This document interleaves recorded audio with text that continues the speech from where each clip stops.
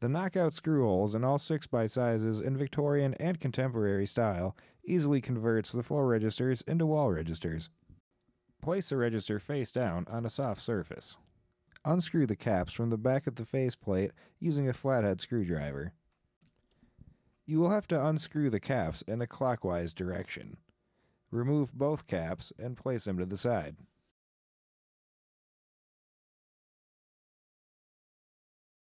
Place the damper of the register into the wall duct and drill the included matching screws into the sidewall. You now have a beautiful decorative wall register. To find more information on all of our registers, visit us at Installerstore.com.